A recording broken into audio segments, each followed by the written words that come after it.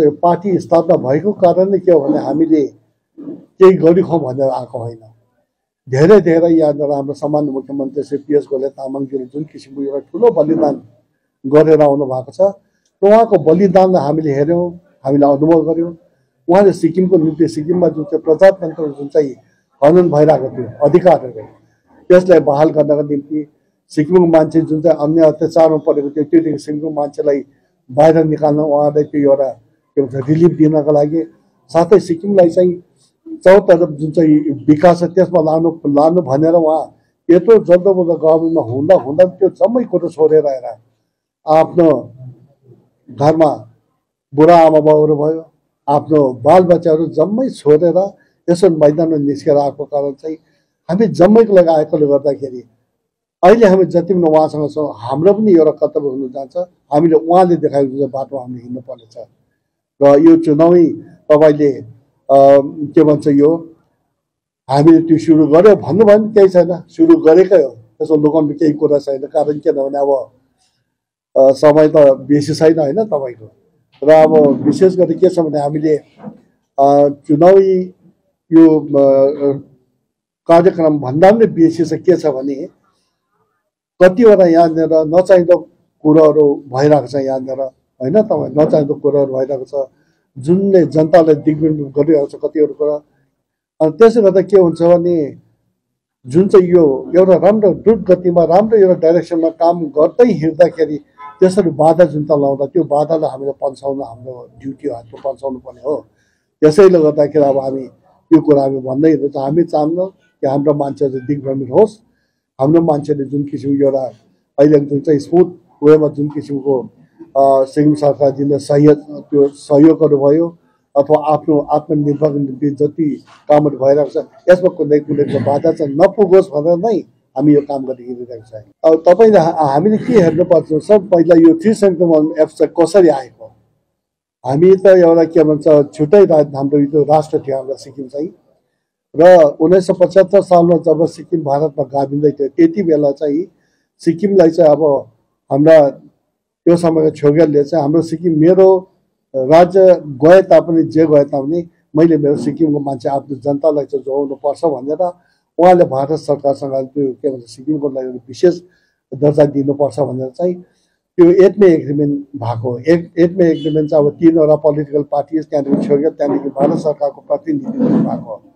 अब तपाईँ हामीलाई यादै छ 371 एफ को स्मल एममा के भन्छ भने सन्धि जुन चाहिँ भएको छ सन्धि चाहिँ 3वटा पार्टीको बिचमा सन्धि भएको छ त्यो सन्धिले कसरी च्यालेन्ज गर्न सक्दैन। अब त्यस 371 त्यो 8 मे एग्रिमेन्टकै रिजल्ट चाहिँ 371 एफ भएर आएको।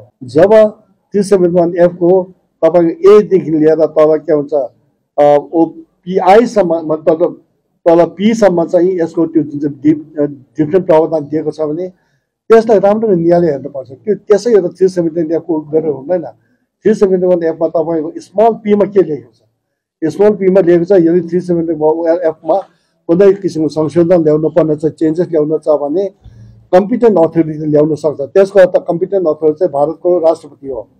तर त्यो चाहिँ कहिले ल्याउन सक्छ भन्दाखेरि एपोइन्टेड डे भन्छ। एपोइन्टेड डे भनेको अर्थ चाहिँ 26 जनवरी 1975 1975देखि 26 जनवरी 1977 भित्र यदि कुनै संशोधन ल्याउने चेन्जेस ल्याउन सक्दैन थियो। त्यो चेन्जेस ल्याएकै छैन। अब 2023 सायद पुगिसकेको छ। यो जुन चाहिँ उहाँले राम्ररी सोचेको कुरो 371 एफले चाहिँ सिक्किमको मतलब यो एथनिक ग्रुप चाहिँ सिक्किम भोटे लाग्छ नेपाली हो भनेर आइडेन्टिफाई गरिसकेको छ। यो मतलब इन्डिकेट गरिसकिसकेपछि चाहिँ वी आर प्रोटेक्टेड छ। त्यस केही उद्देश्य छैन। खालि यसमा चाहिँ के छ मैले भने नि राजनैतिक रोटी सेक्ने काम मात्रै होइन चाहिँ अरू केही होइन। सिक्किममा के भन्छ यो शासन चलायो 25 वर्षसम्म। 25 वर्ष शासन चलाउँदाखेरि के काम गरेन त्यो मैले त्यसको व्याख्या गर्नुपर्ने दुनियाँले देखिरहेको छ। दुनियाँले अनुभव गरेको छ, साक्षात देखिरहेको छ यहाँनिर। अब त्यो 25 वर्ष त्यो गइसकेपछि अहिले दङदङ्गी जुन चाहिँ बसेको छ कथामा फेरि आउन सक्छ भन्ने उद्देश्य आफ्नो जुन चाहिँ विलिन हुँदै जाने जुन चाहिँ अस्तित्व छ त्यो अस्तित्वलाई बचाउने मेलो गरेको मात्र अरू केही होइन। There nothing. किनभने 371 एफ चाहिँ धेरैले हाम्रो सुरक्षा कवच छ। त्यो त सुरक्षा कवच हामी छँदैछ, हामी जम्मै सुरक्षित छौँ। त्यसमा के भन्छ हाम्रो जुन चाहिँ के भन्छ त्यति बेला 3वटा इथनिक ग्रुप र अरूको जुन चाहिँ एउटा बराबर दर्जामा तिर्नु हुँदैन। कारण किनभने हाम्रो जुन चाहिँ अब हाम्रो के भन्छ ओल्ड सेटलर्स छ उहाँहरूलाई छोडेको टाइममा उहाँहरूलाई मौका त पाएको हो नि त, मौका पाएको हो। तर उहाँहरू किनभने उहाँको त्यति बेला उहाँको जस्टिफाई हुन्छ उहाँहरूको प्रेसिडेन्ट त्यति बेला किन दिएन भन्दाखेरि सिक्किम एउटा सानो कन्ट्री मात्रै थियो। सानो कन्ट्री हुँदा उहाँहरूको चाहिँ बिजनेसको जुन चाहिँ एक्सपेन्सन भएको जग्गा त्यसको त्यो प्रोस्पेक्ट नभएको उहाँले नदिनु भएको। तर अब उहाँले एक्जम्पसन दिएको छ, एक्जम्पसन माग्यो, एक्जम्पसन उहाँले सुप्रिम कोर्टले एक्जम्पसन दिएको छ, त्यो चाहिँ खालि एक्जम्पसन अन इन्कम ट्याक्स त्यो के भन्छ पेमेन्ट त्यसको मात्रै कुरा छ। हामी सुरक्षित छौँ, हामीले कुनै किसिमको डर छैन यहाँनिर। यो चाहिँ तपाईँ जति तपाईँहरूको माध्यमबाट व्यापक रूपमा यो भनिदिनु भएको छ। हाम्रो मान्छेले लाता निमुख जनता छन्, अब उहाँले बुझ्नुपर्छ, उहाँले कुरा बुझ्नुपर्छ। बुझिराखेर चाहिँ यो त्यसै बगम फुसे कुरा गर्नेहरू त्यो डिग्रेड गर्ने कुरासँग चाहिँ हामीले आफूले बाँच्ने कोसिस गर्छ। हामी आफ्नो जुन चाहिँ लक्ष्य छ त्यो लक्ष्य के हो भने सिक्किमलाई चाहिँ भारतको हाम्रो यो हाम्रो कन्ट्रीको चाहिँ एउटा अब्बल दर्जाको राज्य बनाउने, सिक्किमलाई चाहिँ जुन किसिमको हाम्रो सिक्किममा सुख शान्ति, सिक्किममा जुन चाहिँ छ यहाँनिर जुन चाहिँ अब 336 भन्दाको बिचमा जुन चाहिँ हाम्रो एकता छ यो एकता हामीले बनाएर राख्नु पर्यो। सिक्किम एउटा सुन्दर राज्य छ, यसको सुन्दरतालाई हामीले बनाएर राख्नुपर्ने छ। हाम्रो बिचको जुन चाहिँ यो के भन्छ एकाग्रताको जुन चाहिँ माया छ त्यो हामीले बनाएर राख्नु त्यति हो। यो नेपाली हाम्रो दाजुभाइमाथि जुन चाहिँ फरेनर्स ट्याक्स लगाउने चाहिँ को कसको टाइममा भएको नि? हाम्रो टाइममा एसकेएमको समयमा भएको होइन नि।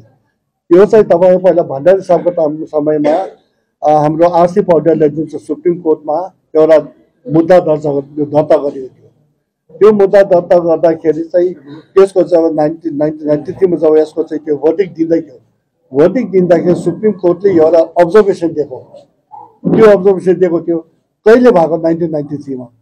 त्यसको पछाडि तपाईँले 1994 मा तपाईँले हेर्नुहोस् एसडिएफ सरकार एसडिएफ पार्टी जो आफ्नो के भन्छ यो इलेक्सनको त्यो क्याम्पेन गर्दाखेरि उहाँको नम्बर 1 मेनिफेस्टोमा नम्बर 1 चाहिँ के थियो भने यो जुन चाहिँ कलङ्क लाग्छ यो कलङ्क चाहिँ मेटाउँछु भनेर 25 वर्षसम्म सरकारको यो मुद्दालाई के भन्छ मेटाउने कोसिस किन भएन?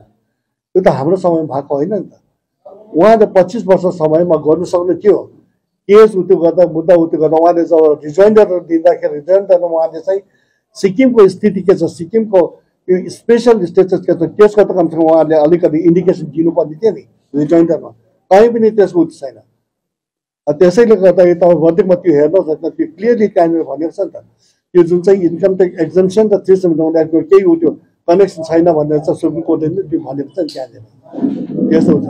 अन्त अहिले जुन चाहिँ ज्याकको कुरा गर्नु हुँदैछ, ज्याक चाहिँ जोइन्ट एक्सन कमिटी छ, तपाईँले एउटा राम्रो जोइन्ट एक्सन कमिटी छ अहिले चेन्ज भएर जोइन्ट एक्सन काउन्सिल भएर आएको छ। सबभन्दा पहिला त काउन्सिल भन्नेको डेफिनेसन के हो त्यो चाहिँ जेएसीको जम्मैले बुझ्नुपर्छ। काउन्सिल चाहिँ कसरी फर्म हुन्छ त्यो बुझ्नुपर्छ। अर्को कुरो के छ ज्याक चाहिँ जोइन्ट एक्सन कमिटी जब फर्म भएको थियो त्यो फर्म हुँदाखेरि हामीले पनि त तपाईँको जोरदार सिक्किम सरकारले पनि उहाँलाई सपोर्ट गरेको हो नि त। उहाँले जुन चाहिँ के भन्छ सिक्किम व्यापी बन्द कल गर्दा हामी जम्मैले मिलेर त्यो बन्द गराएको हो नि त। यदि हामीले चाहेको हो त्यस्तो भए त बन्द हुने थिएन नि त। हामीले पनि सपोर्ट गऱ्यौँ, यो एउटा कमन मुद्दा थियो त्यसको सपोर्ट गऱ्यौँ। तर जोइन्ट एक्सन कमिटीको मेन चाहिँ के थियो भने जुन चाहिँ हाम्रो नेपाली दाजुभाइमाथि लागेको ट्याक्स थियो त्यसलाई चाहिँ सुप्रिम कोर्ट हटाउनु भनेर उहाँ ज्याक चाहिँ फर्मेसन भएको त्यो रिजल्भ भइसक्यो। अब 8 के भन्छ फेब्रुअरी दिन चाहिँ भर्डिक्ट दिइसक्यो। त्यसको पछाडि ज्याक चाहिँ अटोमेटिकली डिजल्भ हुनु पर्ने हो। र अहिले ज्याक चाहिँ के भएको छ जुन चाहिँ मुद्दादेखि बाहिर गएर ज्याक चाहिँ अर्कै पोलिटिकल उयो भएको छ, पोलिटिकल पार्टी भइरहेको छ। तपाईँ त्यसमा अहिले हुने मेम्बरहरू हेर्नुहोस् न यो जम्मै उहाँलाई मैले भने नि पोलिटिकल इस्यु लिएर हेरिरहेको छ, अरू केही होइन यहाँनिर। र म फेरि दोहोऱ्याउन चाहन्छु जुन चाहिँ नेपालीमाथि विदेशीको ट्याक्स लगाउने चाहिँ एसकेएम पार्टी होइन, एसकेएम पार्टीले चाहिँ यसलाई चाहिँ हामीले जति सक्दो हामीले चाहिँ हाम्रो नेपाली दाजुभाइलाई चाहिँ यो टेक्निक बाहिर निकाल्नमा हाम्रो सिक्किमका सामान्य मुख्यमन्त्री स्वयंको यो एफर्टले गर्दा उहाँको कोसिसले गर्दाखेरि आज त्यो जुन चाहिँ नेपालीमाथि लागेको जुन चाहिँ कलङ्क छ त्यो मेटेर गएको छ। त्यसको निम्ति र खासमा ज्याक चाहिँ उनीहरूले भन्नु पर्यो हाम्रो सम्मानित मुख्यमन्त्री महोदयलाई धन्यवाद दिनुपर्ने हो। अरू संस्थाले धन्यवाद दिइसक्यो, उहाँहरू छैन, अब राजनीति रोटी छैन, त्यति मात्रै हो। जेट चाहिँ अहिले के छ, राजनैतिक एउटा के भन्छ कमन कजदेखि चेन्ज भएर कन्भर्ट भएर अहिले राजनैतिक पार्टी भएर गएको छ। एसेम्ब्ली चाहिँ खेलाइचे कुरा होइन। एसेम्ब्ली डाकिँदाखेरि एसेम्ब्लीमा त के भन्छ एकदम सिरियस मुद्दाहरू उठ्यो हुन्छ।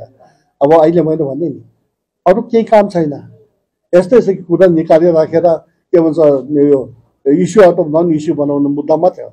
Assembly is a serious matter. एसेम्ब्लीमा बसेपछि एसेम्ब्लीमा कतिवटा त्यो इम्पोर्टेन्ट कुराहरू छलफल हुनुपर्छ त्यहाँनिर, किनभने त्यहाँनिर खालि एसकेएम पार्टी मात्रै छैन नि त, त्यहाँनिर हाम्रो के भन्छ एसकेएमको एलायन्स बिजेपी पनि छ, त्यहाँनिर स्वयं एसडिएफको एकजना उहाँ नेता पनि हुनुहुन्छ त।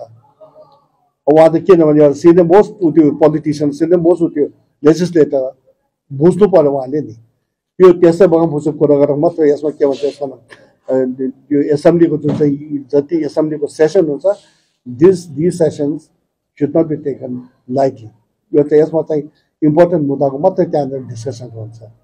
Panchanay Sridham welcomes you to come walk into a world where nothing is amiss. Close to life, close to livelihood. Sridham offers the best of every aspect you've always wanted in your home and lifestyle. With close proximity to institutions, hospitals, marketplaces, and tourist attractions. This phenomenal residential place provides 4 blocks and 62 flats where you can be close to life's finest joys and opportunities of a thriving lifestyle.